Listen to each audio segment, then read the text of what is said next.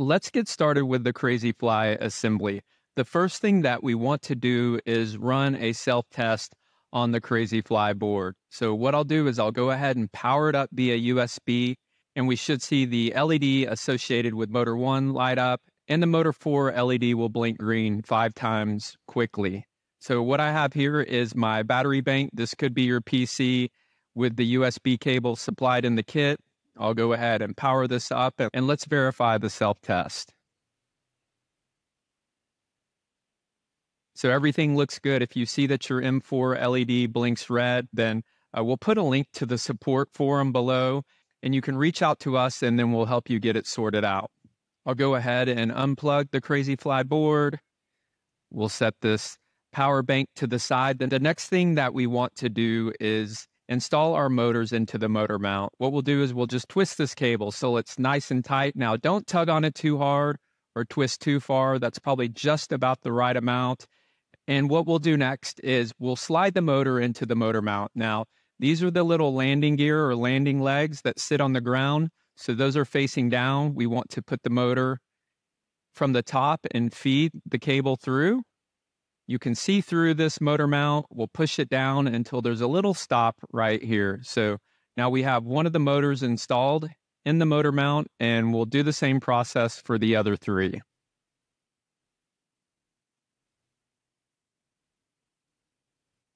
That is the final motor with the cable twisted and installed in the motor mount. Let's move on to installing these motor mounts onto the Crazyflie frame. And you'll notice that BitCraze actually uses some visual indicators to show us the front of the frame as well as a symbol for the bottom. So this is the top, and what I'll do first is go ahead and slide the motor mount onto the frame arm. So I'll just slide this through. You may need to use a little force, but don't push too hard. And you'll notice that in some cases you might need to just push up a little bit on the motor mount, and it will begin to click through.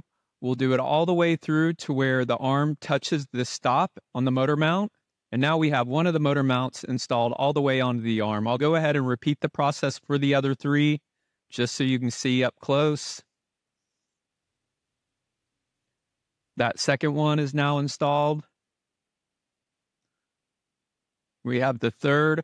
Make sure that you're just using a downward force or a force directly into the center of the frame. You don't want to bend down or up on that arm, as you could potentially snap the arm off of Crazyflie. So we'll go ahead and just go around to all 4 arms to make sure they're secure. And you'll notice on the other end, the motor mount should be all the way to where the motor connector is on the frame. With the motors installed onto the frame using the motor mount, we now want to wire them up. And that's done with this little connector. So each connector will go into each one of these ports. You'll notice, if you can see, that we want the holes for the pins facing down towards the frames. And you should be able to see that I'll slide it in a little bit at an angle. And then what we can do is just use our fingers to sort of push that in. Once again, don't be too rough with this. You don't want to bend this motor connector or potentially dislodge it from the frame. Now you'll see my cables sticking up. If you notice on these motor mounts, there's these opposing little teeth. I can push those down and feed them underneath these teeth so that those motor cables stay nice and snug up against the arm of the frame. Should be able to see it there. And we'll go ahead and repeat this process for the other motors. So once again, we want to make sure that these connector holes are facing down towards the frame. Go ahead and nicely slide it into that connector. Should be able to then push that into the connector port. And we'll go ahead and feed these motor leads beneath these little teeth on the motor mount. This helps us keep our build nice and clean. These motor wires out of the way so they can't potentially get hung on anything. So I'll repeat the process for the final 2 motors.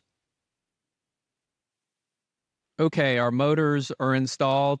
Make sure you do one final pass to look and confirm that all the connectors are secure, as well as your motor cables are nice and snug. Now, I will mention that another tip that I recommend, you may be able to notice that this port has come up a little bit. If you use too much force, you can sort of bend that up. So I do recommend with one finger, as you're plugging this in, hold down on this port just so you don't bend it or break it loose. And then you should be able to get that nice and secure without putting too much force on that port. So now we have our motors installed, wired up. The next thing we'll do is install the propellers. Let's cover our propeller installation. Now, I've gone ahead and just done this printout so we can take a look at it in an enlarged format. This is the front right of the Crazyflie quadcopter. That's M1, M2, M3, and M4. You'll notice here that both M4 and M2, they use propellers designated with a letter A on them. Those spin in a clockwise rotation. And motors 1 and 3 will have a B on the propeller, and those spin in a counterclockwise rotation. There's also a chance that your kit has shipped with upgraded propellers. You can see the green ones here. These might be green, blue, or black. They give you enhanced stability, and I want to just demonstrate the positioning and rotation. For motor 1, we spin in a counterclockwise rotation.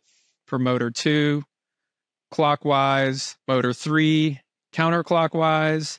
And then finally, motor 4, clockwise. If you're uncertain which way your propellers spin, if you look at the edge of the propeller, you'll notice an R next to the propeller size, and the R indicates a right or clockwise rotation.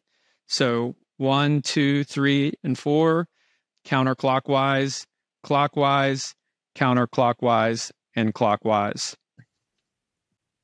So let's take a quick look, just as we saw in the diagram.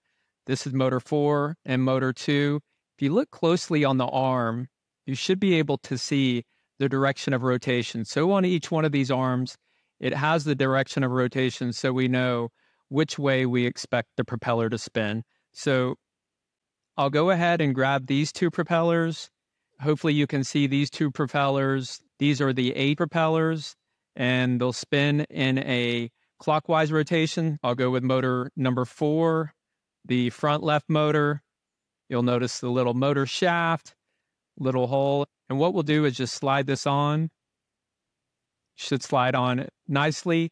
We want to give a little bit of force to push it down. We don't want to push too hard to where the propeller makes contact with the top of the motor, but enough pressure with your finger should be sufficient. And then we'll do the rear right motor, similar format. I'll go ahead and just slide that right on.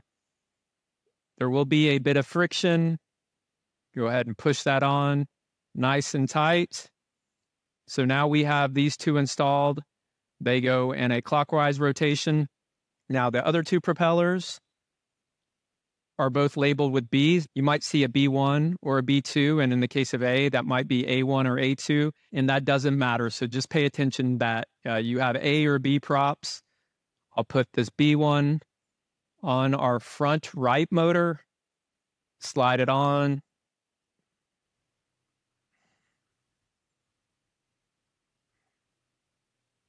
Those are all tightly pressed on. See them spinning freely. And now our propellers are installed. Now, once again, the great news is you will break these. Crazyflie will bump into something. These will fly off. That's why we provide plenty of extras. And the installation process is very simple. Now we're going to work through the battery mounting. This is very straightforward. The battery will mount on top of the Crazyflie frame and then will be held down by the battery holder. So the first thing that we want to do, just so the battery doesn't make contact with the components on top of the board, is we want to take this little piece of foam provided in the kit. We'll just peel it back and it'll stick right between these two black expansion headers. Just press that down, make sure that it's secure. The next thing we'll do is we'll install the header pins, which will allow us to connect the battery holder. Your kit will have both short pins and long pins, and we recommend the long pins mainly because for the best out-of-the-box experience, we want to have the flow deck installed. Crazyflie is more challenging to maneuver without this deck, so we'll get to that in a minute. I'll explain how all of that works, but for now, we're going to take these pins and they'll slide right through all the way to the top. I'll do the same for the other side. You want to make sure you push those through evenly. With the header pins installed, I'll have the battery placed there. Make sure that the connector is facing out to the rear of Crazyflie. Then we have this battery holder that will just slide right onto these pins. I can press it down, and our battery is now nice and secure on the frame. Let's do one final step before we power up. I'm going to install this flow deck. Once again, this flow deck is important. It makes flying Crazyflie a lot easier, both with the game controller as well as autonomously with Python code. You'll notice on the bottom of Crazyflie this arrow and this little circle with an X inside of it. That tells us this is downward facing, should be facing down, and that this is the front. So if we look at the flow deck, you'll also notice that indicator. So we want this sensor facing towards the ground. And this is the front, consistent with the front of Crazyflie. You'll see the little notch here that sticks out. That's actually the antenna. And I'm going to go ahead and slide this deck on using the other side of those long header pins that we use to secure the battery. Our flow deck is installed. Our battery's installed, nice and secure. Now, the battery has not been charged, but you should have enough just to do a power-up test. So now I'll take the battery and plug it into the connector attached to the frame. The assembly is complete. I'll point out that there's a little power button on the front of Crazyflie. I'll just go ahead and push that, and Crazyflie is now powered down.